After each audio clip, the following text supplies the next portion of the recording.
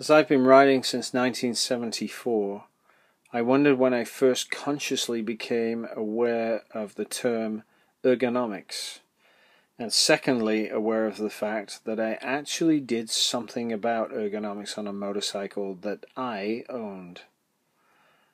In all honesty, I can't remember when, nor can I specify a time that I focused on ergonomics to get myself comfortable on any bike prior to 1995 when I began racing. Perhaps it is because back in the day that word wasn't established as a topic of discussion amongst the faithful in the paddock, let alone the street. Now, of course, it is a topic that has a strong presence in all magazine tests, manufacturers' PR documents, owner's manuals, in track day and race paddocks, and in video-specific features on that particular motorcycle. Catch the full podcast at DaveMossTuning.com.